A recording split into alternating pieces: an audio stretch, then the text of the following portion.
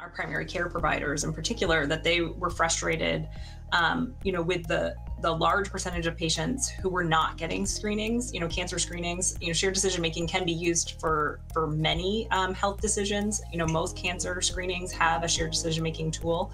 But colorectal cancer screening in particular, many patients pushing back of saying, I don't want the colonoscopy. I've heard how horrible the prep is. I don't want to do it. And they figured the only alternative was not getting screened. And so the nice thing about the shared decision-making tool is it shows all of the options. And so a patient can come forth and say, I don't feel comfortable doing a colonoscopy. I don't want to do the prep.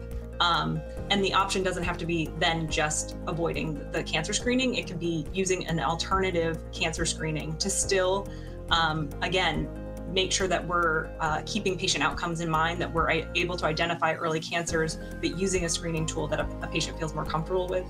And so, that's something that I think has been a great success, and a lot of positive feedback that we've heard from, primary care providers that have been using these tools with some regularity is the fact that it gives an alternative to patients that otherwise would have gone without screenings at all. Using this collaborative decision-making, had a huge impact and, led to many more successful completions of the cancer screening. And over time, more cancers were found early, and that patients' lives were saved by using this tool as opposed to just status quo. You need your colonoscopy. It's time. You're now 50. You're 45.